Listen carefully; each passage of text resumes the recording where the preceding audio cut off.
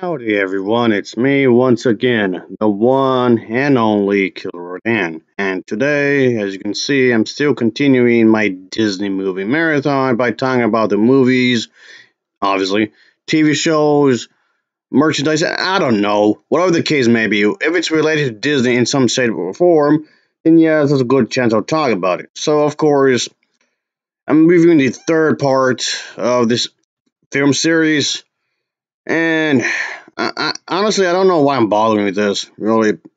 I mean, yes, I do have a thing when it comes to reviewing franchises. If I want to review one installment, I might as well review them all. Unless there's like a specific reason for me to not do that, but that's basically the general rule. Might as well go for them all. Again, unless there's a specific reason. But anyway, point being is that it sucks. This is terrible. And some people actually thought this was the best entry of the series yet. What are you talking about? This is the best one of the bunch. Was so far. Best one of the series so far. What do you mean? It's the exact same movie. Over and over and over and over and over and over and over and over. It's the same damn thing again. Like, why do I bother talking about the plot? If you've seen the first movie, it's the same thing. It's just watching the same movie 3 times over. Again. But then again, it's one of these original movie type things. Yeah, it's a TV movie, so not that I was expecting much anyway. But then again, not that I was expecting much from the previous 2 installments. So, my expectations, what expectations? They were lower than dirt. But, so okay. I feel like this has to be one of the worst trilogies out there. And if they make a 4th one, which they probably would, then it'd be the worst quadrilogy out there. Man, I mean, I watched it, okay? I was trying to give this series a chance, okay? I was trying to give this series a chance. But maybe they will learn the next time. Or the next time. Or the next time. Or the next time. Or the next time. Or the next time. Maybe they'll just learn. But no. Yeah, that's the thing when it comes to franchises, folks. I mean, maybe it's a me thing, but if this starts off bad, it's just going to be bad for the rest of the series. Like this, for example. But yeah, I'm trying to muster the energy to talk about this because, like I was saying a moment ago, it's the same exact movie. Again. I'm saying again too many times, and this video just started. But yeah, it's just it's generic. It's forgettable. The characters are not 3-dimensional. They're 1-dimensional. They're not well written. The plot, even give it. Let me say a plot. It's paper thin. It's just an excuse for these dance numbers, and that's it. And the colorful costumes. It's just an excuse for all that. That's it. Same exact thing like the previous 2. Christ. Mr. Monkey, what the hell? I see you have another new friend. You sure like to make a lot of friends, though. I noticed that. I know an asshole. Anyway, but yeah. I feel like I'm repeating myself here because I have the exact same complaints as the previous 2 installments. And in this one, I have the same exact complaints. Right here. There's like 0 character development. Not really. And of course, just like the first movie, it steps on its on 2 feet. Anyway, alright, whatever. Let's just get this over with, I guess. Whatever. I don't feel like doing this. This is bad. Anyway, let's talk about the plot, I guess. Whatever. What am I doing in my life? So, we're again going to be focusing on the children of the infamous villains from the Disney movies. And yes, they're at it again with the singing and dancing and all that. So, okay. They return to the exile of Lost to pretty much recruit a batch of villain offspring to join in, I guess, together in some ways, I suppose. So yeah, we're going to see our main character from the previous movies, and of course, along with a few others, visit the exile of Lost to pretty much choose 4 new villain kids to basically take this place, I guess. And of course, they basically do pick somebody. if somebody is chosen, obviously, to be in the new group of villains, I suppose. Why are they villains? I don't know why. Because I don't know. Because the plot said so, I guess. So yeah. So okay, in the Little Mermaid, the original one, of course. I'm pretty sure a lot of you remember this character. He has kids. I don't know why, but there you go, I guess. But wait a minute. Like in the Little Mermaid 2, didn't Ariel already have a child? Why wasn't this ever brought up? Like, what? Okay. So just gonna ignore that. Oh, okay, sure, whatever. Anyway, I'm pretty sure a lot of you remember the Prisoner Frog. The point being, yes, even in this film, the villain character also has a child. I don't know how that happened, but okay, sure. But then I'm pretty sure a lot of you also remember Hercules as well, because apparently, if you remember that villain, uh, yeah, Hades. He also has a child. How did this happen? If you've seen these movies, you know what I'm talking about. How did any of this happen? Like, okay, so and he's pretty pissed. He's angry at the main character and whatnot. Of course, he wants to do things. Sure, because his father's Hades, I guess. But to make this even more odd, I'm pretty sure a lot of you remember the original Cinderella, the good one. And yeah, she has a grandchild. That happened. Okay. So I guess we're just going to ignore the live action remake, right? I mean, it sucks, but I'm just saying. So, not in this continuity, not this version of the character, but, like, hold on a second. Uh, didn't in the third one, they did the whole time travel thing? Wouldn't it, like, mess up everything in some ways? Uh, uh, um, okay. Well, what? I'm trying to understand this continuity. But, okay, like I said in my previous video, is that do the whole thing with the villains fighting each other. And we can still go off on that in some ways. I like how this could take place in the aftermath of said events of that movie, or that version of the movie if I'd done it. I'm pretty much trying to wrap things up, so to speak. Of course, in my previous video, I was referring to her like she did some crazy stuff, I suppose. And actually, she won the battle, I guess, I suppose. I want some assistance of some kind, I guess. In other words, what I'm saying is that okay, maybe not she herself needs some assistance, but the good guys need some assistance. I guess to be make this make more sense because the bad guy character I just showed you a moment ago, she proved to be really strong against the other villains, and now she needs to be taken down. So she proves to be a worthy opponent, so to speak. So pretty much everyone else would have to pick other people. Yeah, picking other villains uh, to fight her. Have the main character and her few friends, I guess, picking other villains. We're gonna keep that. That part of the story can be kept, but it's just I guess changing up a bit of the context, the reasoning, I guess. I suppose at least change it up somewhat. At least change it up somewhat enough to make it more different. But obviously, the whatever attempts the good guys were trying to do, she was trying to outsmart them because she's like one step ahead somehow.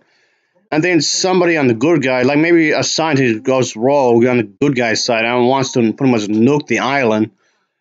But of course, the thing is that there's going to be, yeah, a bit extreme, don't you think? Because the idea is that maybe the good guy, the hero lady, heroine, could step in. Hey, that's taking this too far. She might be a bad person, but that doesn't mean we should murder her in such an extreme way.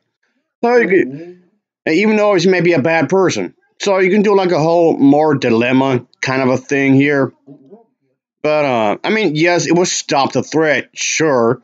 But do you have to go to such an extreme end to do so? Yeah, do like I said, on some sort of moral dilemma kind of thing. I don't know. Still treat the villain as a person because the villain is still a human being after all, even if the person is bad.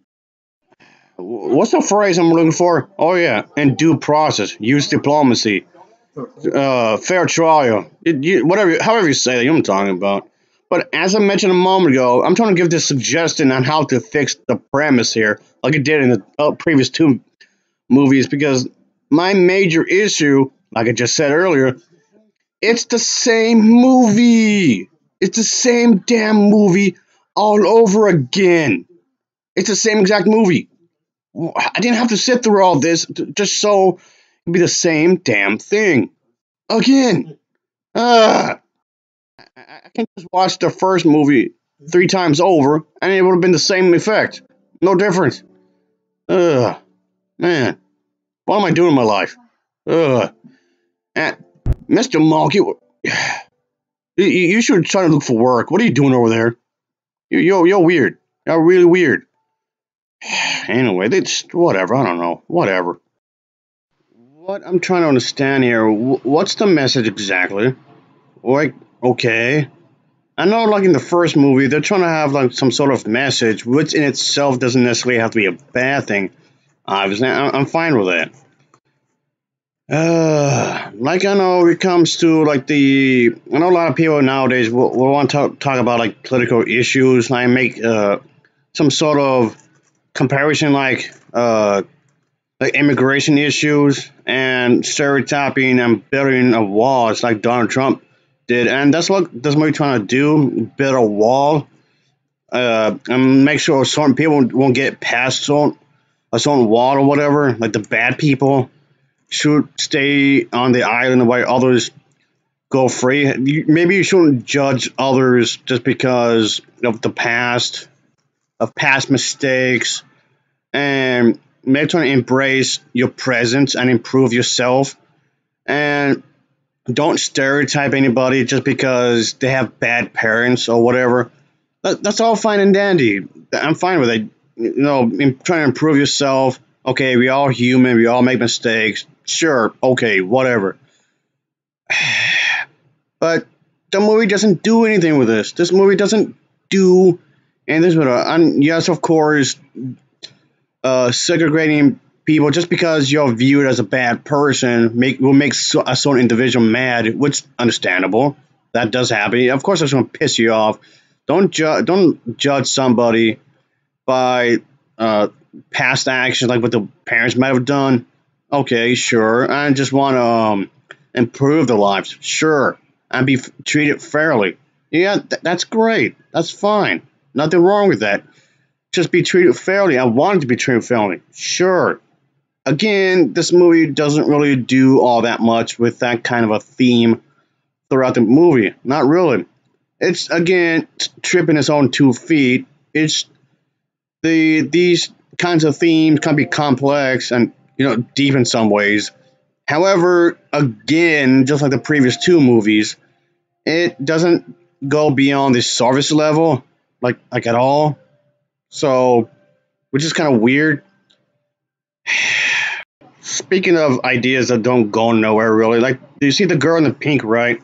Her grandma wants, her grandmama wants her to be labeled as the queen, so putting lots and lots of pressure on her shoulders to be pretty much elected as queen, I guess, of some land somewhere, I suppose.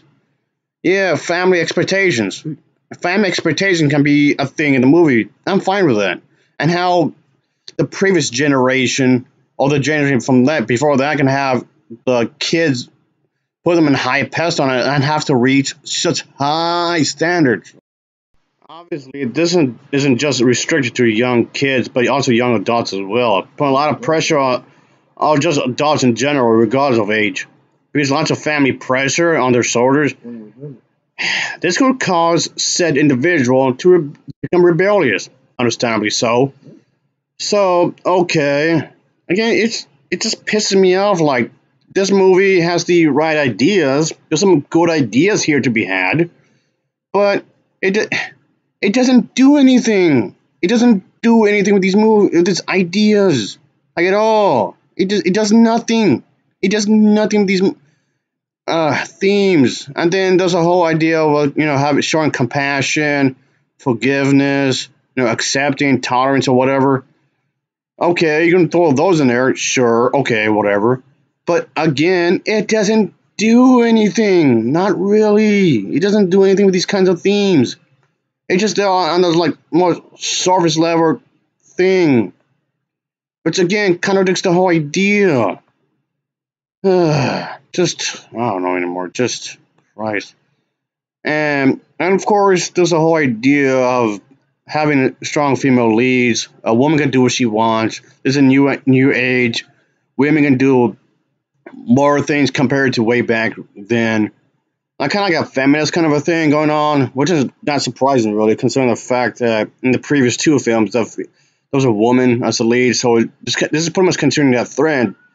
So this isn't a criticism really, because I'm not. It's not out of place. It's not like, oh, it took a left turn out of nowhere. No, no, no. It's not like the two first movies had male leads, then suddenly a female one in the third. So no, it's not like that. There was always a female lead, which is fine. But my criticism is what they do with that, because again, it feels like they don't do much. Not really. Like they don't do a whole lot whatsoever with this kind of a thing. Wow. Okay. Whatever. And also, Mr. Monkey, what are you doing? You're just running around, aren't you? Ah, Jesus Christ. Hope you burn all that energy. So won't be a pain in the ass later. I mean, really. Man, just wow. Jesus Christ. Okay, well, whatever. Let me just wrap things up here. I like to wrap things up, but I keep getting bothered here. Anyway, so okay, whatever. Okay. The thing is that okay, whatever. Just I don't know. Just whatever. And again, okay, you're gonna do the whole parental thing to the main character and have our main character experience adulthood in a sense of having been a parent. Yeah, I'm all for that. Sure. That's another idea doesn't really get used all that much either. It just seems like, again, like they have the right idea really for this movie. They have the right idea. Oh boy. And again, to be perfectly clear, folks, I have no issue with having the main character of any Disney movie, live action or animated or a mixture of the two, whatever. It's fine. It's fine to have the main character have a child. Sure, whatever. I'm fine with that. But it just seems wasted. And god damn it, what the hell? Are you looking for work? You better looking for work. Yeah, I hope you are. Jesus, you're a lazy bum. That's what you are. Slacker. Anyway, Christ, this guy. Anyway. Okay, yes, of course. This became rather popular as it was viewed quite a bit actually. So there's that. And okay. I don't know why people liked it, but sure. Okay, whatever floats your boat, people. Okay, whatever. How did this get an approval rating? How? About, if I recall correctly, about a 78 percentage approval rating. Like, you call this a good movie? This was a good movie? Are you serious, people? You have to be kidding me. This doesn't make any sense. But, of course, it's just, again, like the previous two films, this was just an excuse for these elaborate sets, nice costumes, makeup, and these musical numbers. That's it. It was just all for that. I mean, yeah, the costumes are nice. The makeup is actually pretty good. And the elaborate sets are actually pretty solid, too. It just comes off like it was just all an excuse just for that. Nothing more, nothing less, just that. Just like the superficial stuff. And it doesn't mean anything, like at all. Okay. It just seems shallow. That's all this is. It's just shallow. I don't know. Just okay. And some people had actually stated that this movie is both a satisfying final and the end of an era. What? It's the same exact thing again. And I feel like I'm just repeating myself. Like I was saying earlier, it's just on a repeat. Like somebody actually gave that a nice rating. I said that, and like okay, because there was some unfinished business from the second movie which lit, and I mean, and then whatever was going on in part two had to bring in part three, and somehow it was as a good conclusion, I guess. I mean, I don't know. This actually was received. How much did they pay to say that? I mean, really? Oh, Christ. All right, Mr. Monkey. You're a pain in the ass. Oh boy, here. Yeah, that's what you get. Anyway, the thing is that I was referring to reviews like this. Like, seriously? This this is what made a good movie? That's all it takes? It's not good. Like at all. The story falls apart in a lot of ways. I mean, okay, it's not Mono's Hands of Fate bad. Sure, it's not so poor like that by any means. Sure.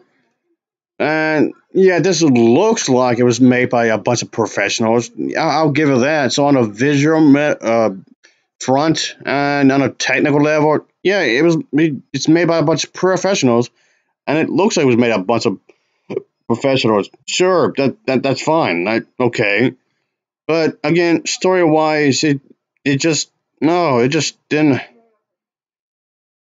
Story wise, it's just not that good, really. I mean, the music is decent. I guess the music here is solid because when you think about it, that's all this movie is. This is it's just a big old musical. I mean, granted, you could always argue that musicals are my thing, but that shouldn't matter anyway because if it's a good movie, it's a good movie. It shouldn't matter, regardless if it's my type of movie or not. Same thing with oh, it's just for kids, yada. That's stupid. I hate when people do that. Trying to use it's for kids, and somehow that's enough. Again, if anything, kids movies should be held in such a high standard because when you think about it, kids are like clay that haven't been molded yet. They're like blank pieces of paper that haven't been drawn on yet. You have to help them be shaping up in a good way. I don't know. Just it's ridiculous. It's just used as a defense if when a kid's movie is like this is bad.